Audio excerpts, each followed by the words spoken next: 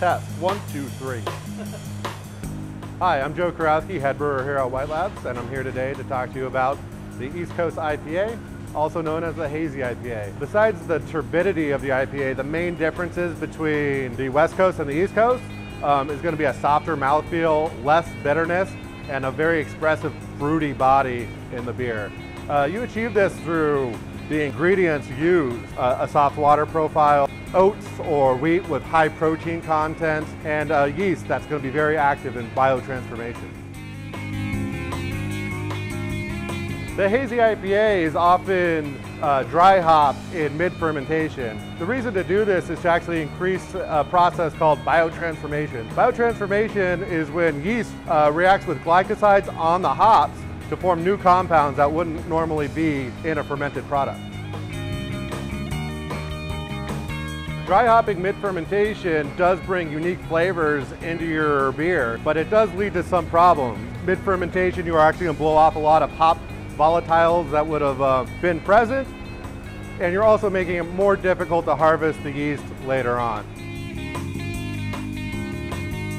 Aromatic fruity esters collide with a lot of hops in this beer to give it a full range bouquet and make it a juicy hazy IPA. You could actually see this in our tasting room when we showcase our house IPA, the Taberer. In one variation, it has California Ale Yeast 001. It's a very West Coast style. And the other one, 008, East Coast IPA, remains hazy and produces a full bouquet of esters which play with the hops and make it much more juicy. The way your yeast acts in fermentation is very important to contributing to the full flavor of the beer. Choosing a yeast with low flocculation helps the biotransformation and fruity esters kind of stay in suspension longer.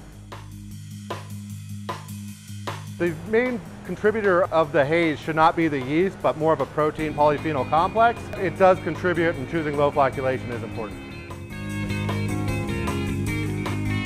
So strain selection to get that flavor profile you want is very important.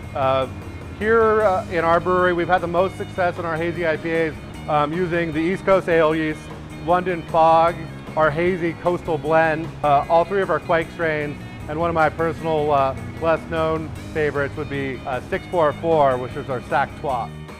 Let us know in the comment section what works best in your hazy IPAs.